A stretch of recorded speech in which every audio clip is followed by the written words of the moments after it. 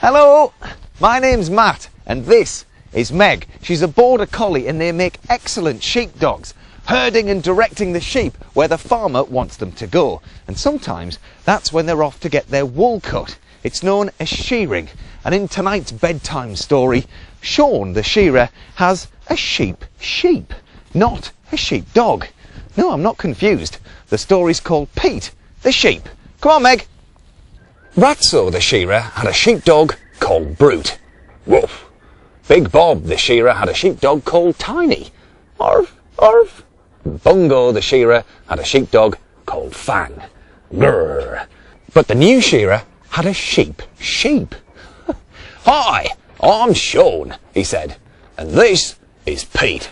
Bah, said Pete politely, which in sheep talk means, hello, delighted to meet you, madam. Please, step this way.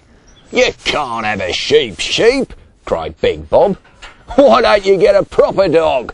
Yelled Ratso.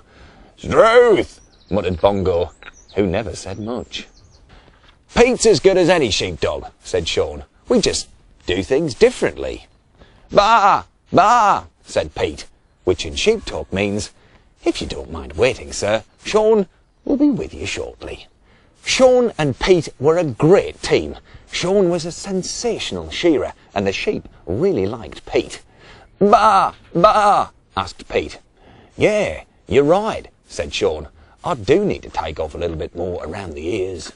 Well, we do things properly in this shed, yelled Ratso.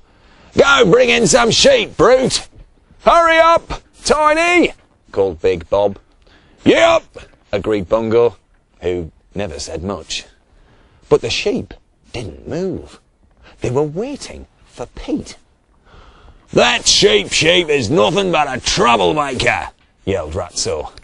He has to go, cried Big Bob. Too right, shouted Bungo, who never said much.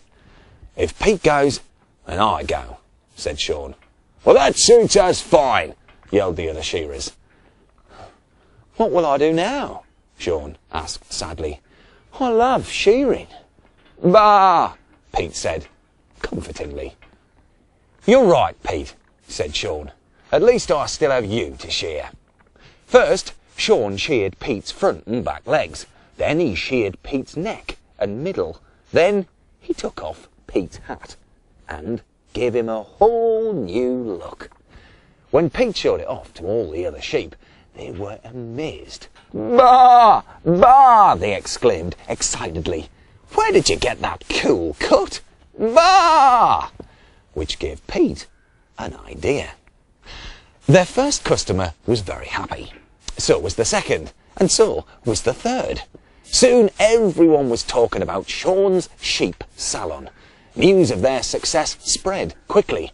Before long, Sean and Pete had so many customers they couldn't look after them all. The other shearers were furious. That's not fair, said Ratso. We're the ones who have the proper sheepdogs. Too right, agreed Big Bob. He looked around. By the way, where are our dogs?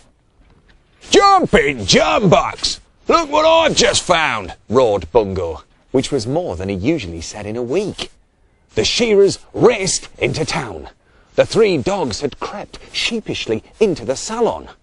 Woof! Asked Brute, hopefully. Arf! Agreed Tiny. Grrr! Added Fang, admiring a sheep Sean had just shorn.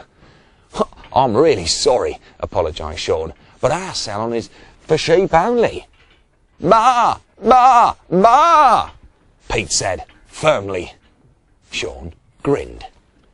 You're right, Pete, he said. There's no reason why sheepdogs can't look gorgeous too. Sean had just finished curling Tiny's tail when the three shearers rushed through the door. Where's my dog, Brute? Yelled Ratso. Where's Tiny? Cried Big Bob. Fang! Bellowed Bungo. Woof! Barked Brute, firmly. Arf! Arf! Added Tiny. Grrr! Growled Fang, which in dog talk means, no way I'm leaving till I'm done. What are we gonna do?